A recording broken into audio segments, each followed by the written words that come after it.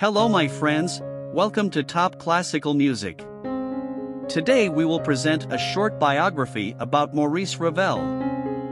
Maurice Ravel, one of the most celebrated composers of the 20th century, was born on March 7, 1875, in Ciboure, a small town in the Basque region of France.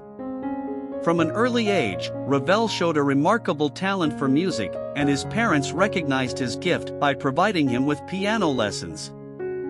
In his youth, Ravel studied at the Paris Conservatoire, where he honed his skills as a pianist and composer.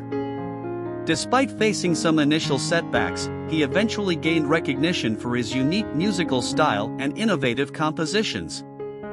Ravel was deeply influenced by various musical traditions, including impressionism and jazz, which he skillfully blended with his own distinct voice.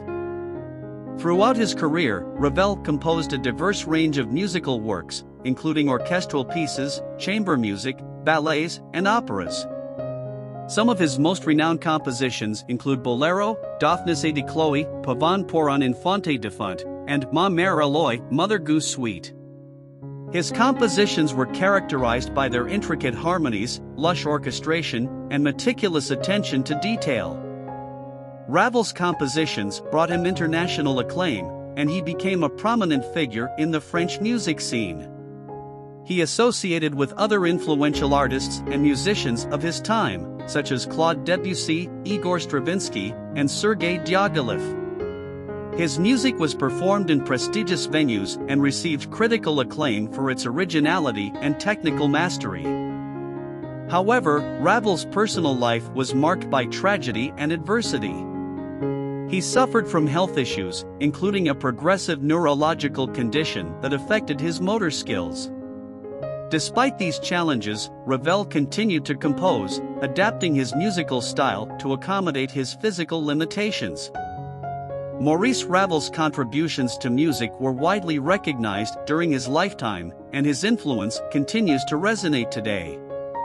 His innovative approach to composition and his ability to blend various musical styles have made him a lasting figure in the history of classical music.